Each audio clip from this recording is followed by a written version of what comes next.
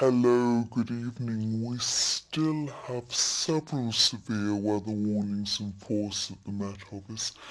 We're very concerned about heavy rainfall in Wales and the northwest of England, and that holds good for the next day or so. Do be warned about that. On to tonight now, and it's a case of the heaviest rain more or less slicing the country like that. To the north of it, touch of frost, few wintry showers as well. And then to the south, it's cloudy, it's mild, it's damp, it's windy as well.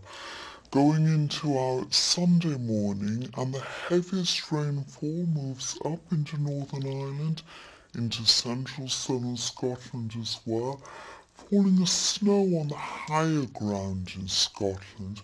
Now, further south, it's more or less dry, some bits and pieces of rainfall.